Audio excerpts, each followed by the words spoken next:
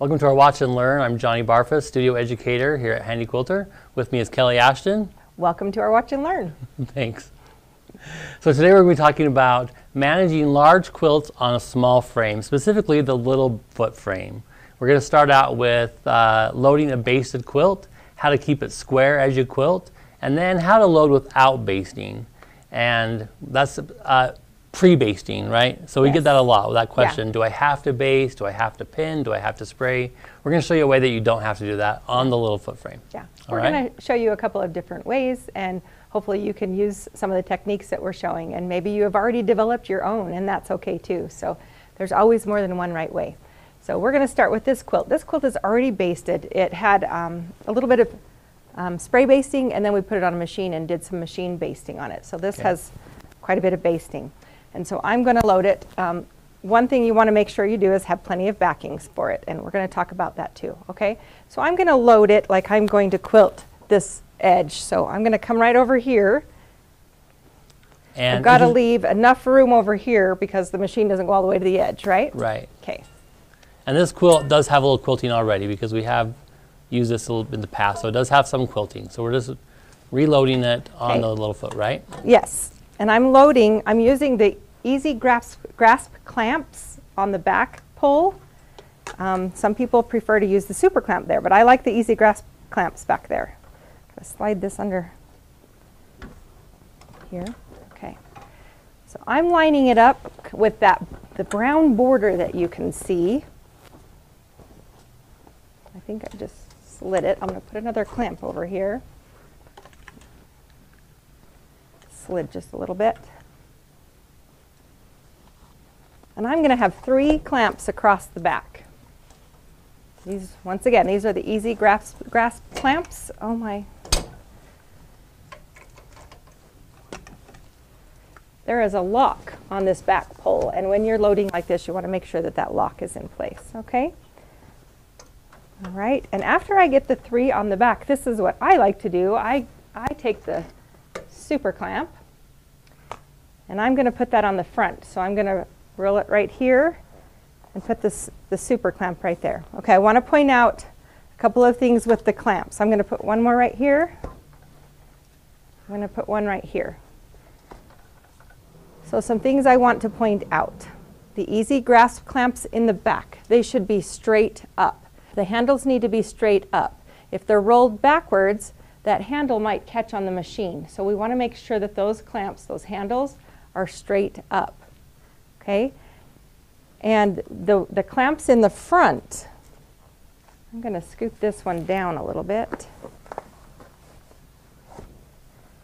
They need to be rolled forward. Now watch what happens with my quilt sandwich. When I roll these forward, it levels out the quilt. And it's really important to have a level quilt to be working on. You get a much nicer stitch if you have a level quilt. Okay? Then I have this fabric back in the back that's kind of in the way. So the machine comes with hold tight clamps. These are the hold tight clamps. They look like the channel locks. They're small, and there's actually a larger one as well. So when you get more quilt finished, you can use the larger one. But right now I just have a little bit of fabric, so I'm just going to take this fabric and roll it up, and I'm going to put the hold tight clamp. I can put it around the handle like this, or I can actually, if you look at these Easy Grasp clamps, there's kind of a ridge right there. I can actually roll this up and put it around that whole clamp and set the edge of that hold tight clamp right in the ridge of the Easy Grasp, big or small.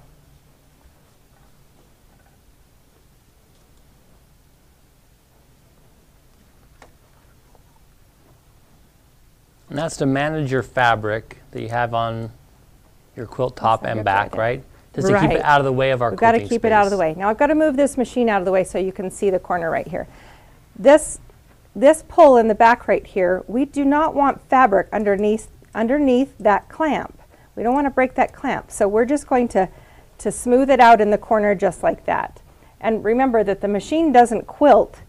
I'm not going to be able to quilt this section right here because of the machine coming over here, and it hits the edge So I've got about 6 inches right there that I'm not quilting. So it's okay if I have this just smoothed out in the corner right there. Okay, we often get asked, okay, you showed us the first part, how do we do the next part? So I want to show you how I would advance it so that I can kind of keep it square and move it across. So I'm going to pull off the front clamps and the side clamps. Oh, I didn't put that 6th one on. That's why I just set these out of the way. I'm going to take off my hold tight clamps.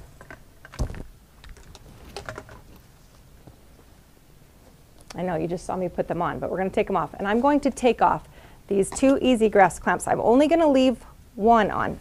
Okay, now when you take these off, if you pull at an angle instead of straight out, they come off a lot easier. And I don't want these sitting on my quilt, so I'm going to move them over to the side.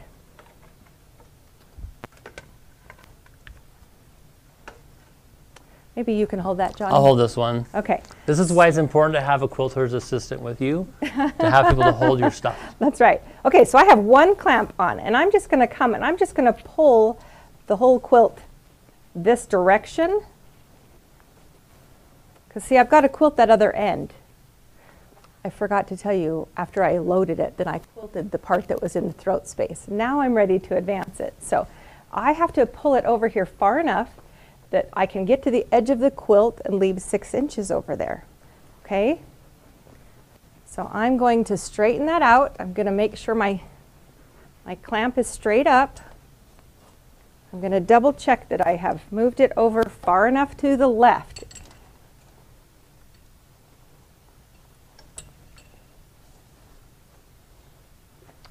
I put those on my handlebar so I can see them, but you might have a better place you like to keep them. I'm going to have 3 across the back, and I do have the basting or the seam from the very top of the quilt that I can see, and I can kind of check that I have it straight across there. So that helps me keeping it square as I'm advancing it. I like the super clamp next. I'm going to pull this out straight, put my super clamp on and tip it forward.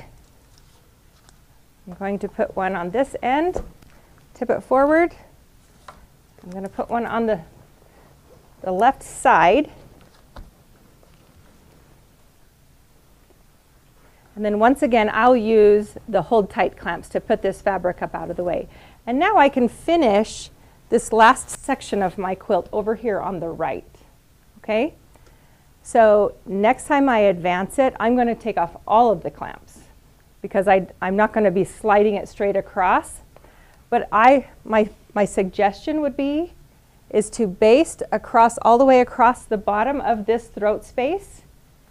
And then when I advance it forward, I can line it up with that seam, that basting seam that I'm advancing it with. I personally like to pick out the basting before I stitch because I don't like to stitch across it and kind of lock the threads together, but you can decide how you like to do that as well. So now let's talk about, this is just the top of the quilt. What's going to happen when I get to the center of the quilt? Johnny, I'm going to have more fabric building up right here, right? Right. So I don't really want the entire quilt loaded up on the back here. So when I get to the middle of the quilt, my suggestion would be to turn it around and start from the middle back down. Okay. That's on this big of a quilt. It just depends on the quilt you're working on. You may choose to just go all the way from the top to the bottom. But on a quilt this big, that's probably full size, I'm going to go to the middle, and then I'm going to stop and turn it around and go from the middle to the bottom. Okay. I also chose to do my borders separately on this quilt. Excuse me. So I quilted the top border. I'm going to quilt to the bottom and quilt the bottom border. And then the thing that's great about the little foot is the versatility, because I can easily switch it and do my border all the way across the top rather than doing it in smaller chunks. Right. So I chose on this one to do all 4 borders individually, and I'll do them horizontally with the bars. So that's how I would do this quilt. You'd flip you'd turn the quilt horizontally to do Yes. that borders. Okay. Yes. So Awesome. I'm going to go, I'm start at the top, go to the middle, then I'm going to flip it around, do the middle down to the bottom, and then I will flip it on the sides and do the side borders across the top. like that. So that's my suggestion with managing a quilt top on the smaller, or a larger quilt on this frame. This frame makes it so great to be able to stand up and quilt and be able to do it in a small space. Yeah. So, but Johnny, you're going to show us how to manage the quilt on the little foot frame without even having to baste it first. So give us a second. I'll take this one off and we'll get that one ready to go. All right. Okay. Okay, I get to be the assistant now. Johnny gets to do all the hard work. So, the fun work. The fun work, Yeah. not hard work. Okay, this is the backing of our quilt. You'll notice that I sewed a little extra on this one because the backing of this compared to the top was exactly the same size.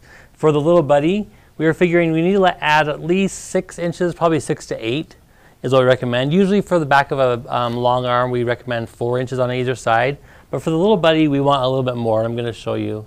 Sorry, I keep saying little buddy. We're talking about the little foot frame right now. I apologize. So I added just some strips of fabric onto the back of this, the backing of this quilt. So I'm going to show you how we load this, just the backing first.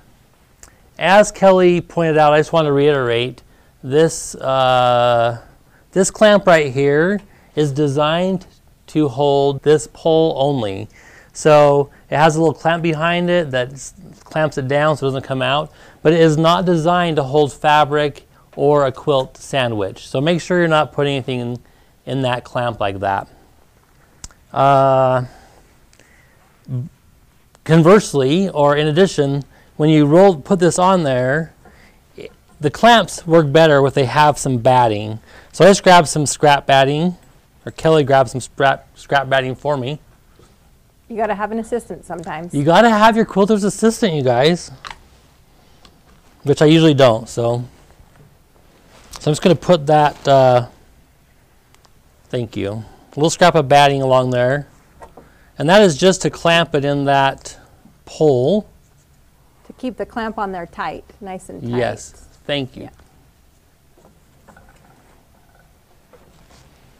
Like so. And then I'm going to move to the middle. I think that will work. Mm-hmm.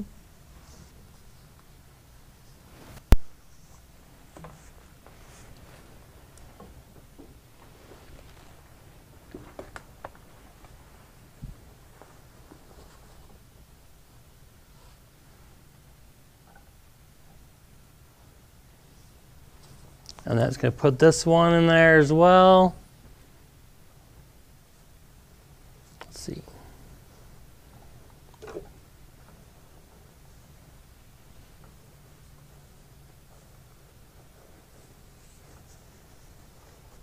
It always goes nice and smoothly when we're doing it on film, right? Yep.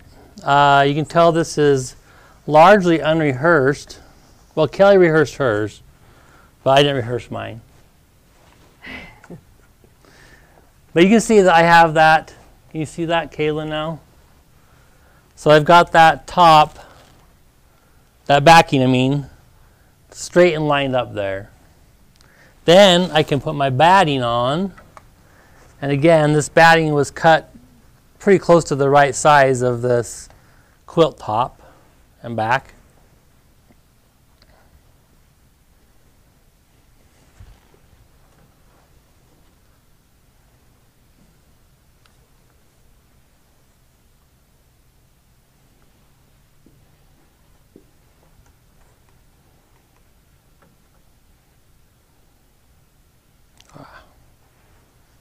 There we go. So you're just loading the back and lining up the batting. I'm just lining up the batting with this quilt top, the quilt backing. Okay.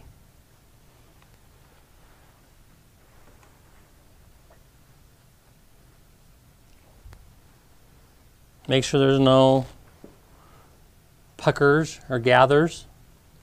And then, should I put that on there first? Mm-hmm.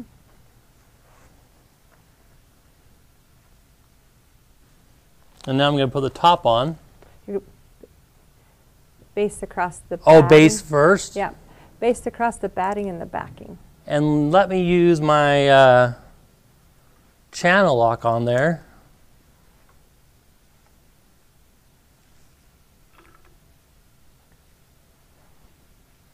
So tell us about what wheel you're putting the channel lock on to lock it to straight across. I'm putting the wheel on the machine, on the carriage, so it can't go back and forth this way, so that I can have a straight plumb line, we call it, a plumb line. Anytime you're using the channel locks, you just think about which wheels do I want to stop moving. And in this case, we want to stop the wheels that are moving forward and back. And those wheels are found on the machine sitting on top of the carriage. So he just has to lock one of those wheels. And when you put the channel lock in place, it needs to be around the wheel and it needs to touch both sides of the track. So it has to be sitting all the way around the wheel and the little rubber parts on the end have to be touching both sides of the track. That was a pretty good demonstration of that machine going down that straight line. There you go. Might need to be loosened a little bit this way.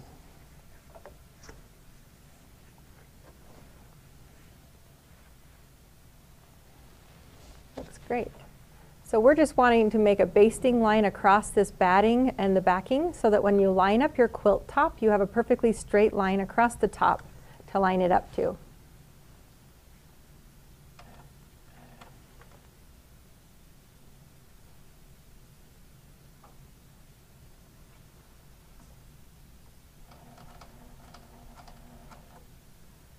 So how are you going to do a basting stitch on the Simply 16, Johnny? I am going to drop my stitches per inch down to 4. That is the smallest stitch length on the Simply. Okay. And so it's going to be a bigger stitch. Not exactly, that's what we have for our basting in the Simply. It's going to do a straight line all the way across. Get rid of some of those threads as we go.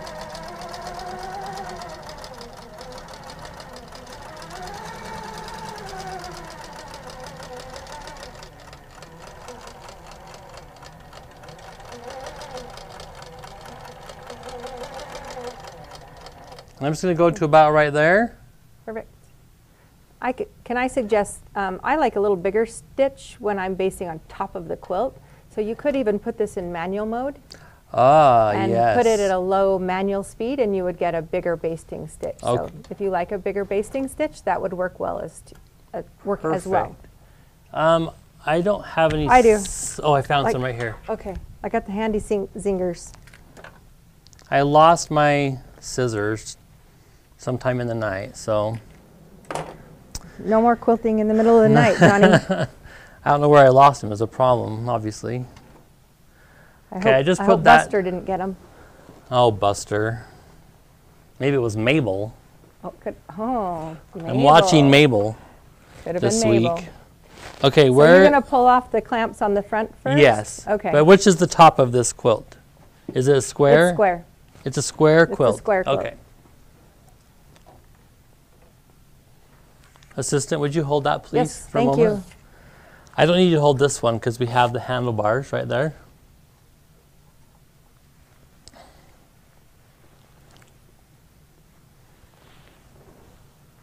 So then, is this camera better?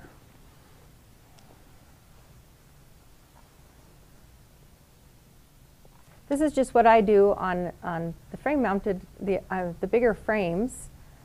I baste a line straight across my backing and batting, and then I line my quilt top up to that line so I can have a square quilt. So this is perfect to get started in having a square quilt on the Simply, on the little foot. On the little foot. Okay, Kayla.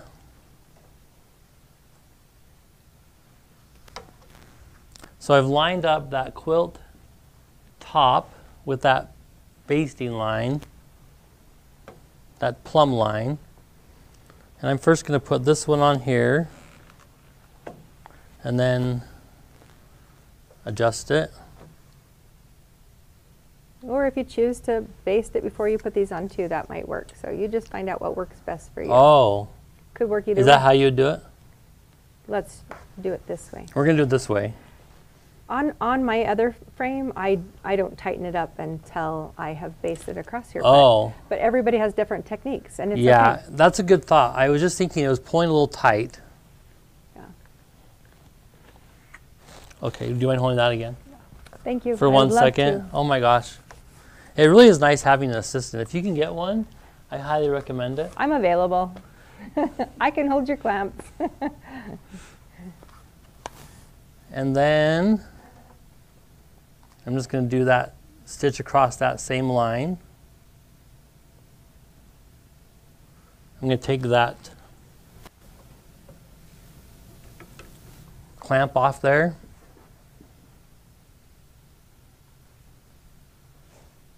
Okay, is that looking good?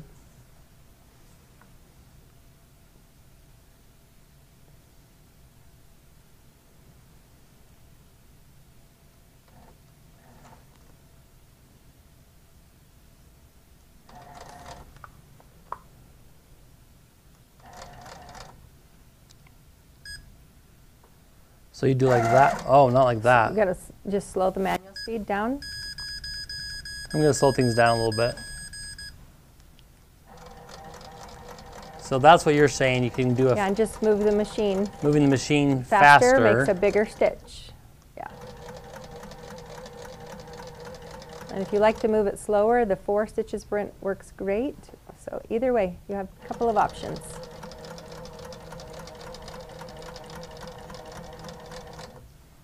So I'm just keeping that quilt top lined up with that plumb line, stitching all the way across, keeping. And you didn't use your channel locks this time. You just are free motion I'm moving just it across the top. lining it up with that plumb line. Yep. Perfect. Okay. And that is about as far as we can go, or about as far as we went last time. Okay, I would stop right there and leave your needle down. Okay. Because then put your clamps on. Okay.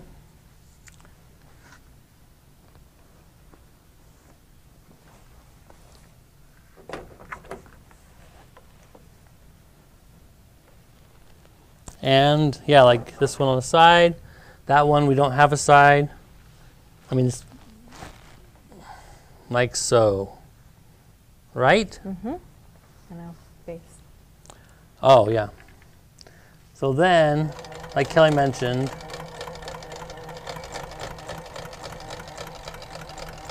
I can base down this way and then all the way across.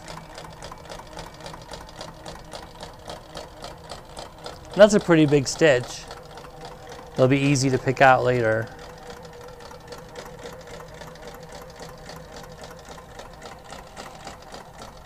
So now you have a straight line across the side and a straight line across the front. So after you've finished quilting in this area, you have another straight line to line it up with. I like that. Yes, definitely. Okay, I think that's all we have. Then we would advance like Kelly showed us, right? Is there anything that we missed? We'd advance it over. I personally would do the top row, and then I would advance to the second row and do one section and then the second section. So just like the other quilt. So yeah. Okay. I hope this gives you some ideas on how you can work well with the little foot frame. So it's a perfect solution for being able to quilt large quilts in a small space. So it's very versatile. So thank you for joining us for this watch and learn. So we hope you'll join us next week. So give us a like, give us a thumbs up, and subscribe to our YouTube channel. And we have educational videos for you every week. So have some fun quilting.